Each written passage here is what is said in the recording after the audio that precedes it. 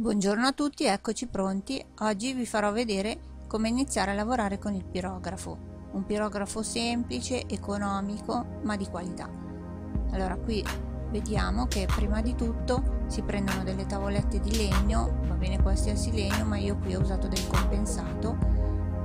Prima una bella passata con la carta vetrata fine. In particolare io ho usato una carta vetrata con grana P800 o 1000, va bene, piuttosto fine.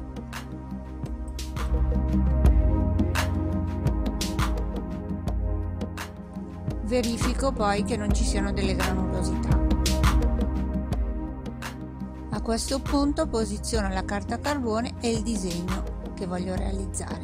Lo ripasso con una matita, cercando proprio di seguire bene il disegno, ma anche indicando il più possibile di particolari.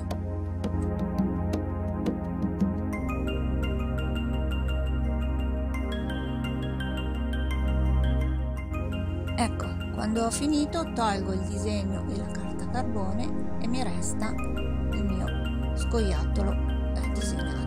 A questo punto devo scegliere una punta, io sceglierò una punta per il tratto medio, anche se ci sono varie possibilità, più fine, più grosse, sfumature, stampi. Io scelgo una punta media, inserisco la spina e aspetto qualche minuto affinché sia caldo il pirografo. Provo su una tavoletta brutta e quando è caldo inizio il mio lavoro.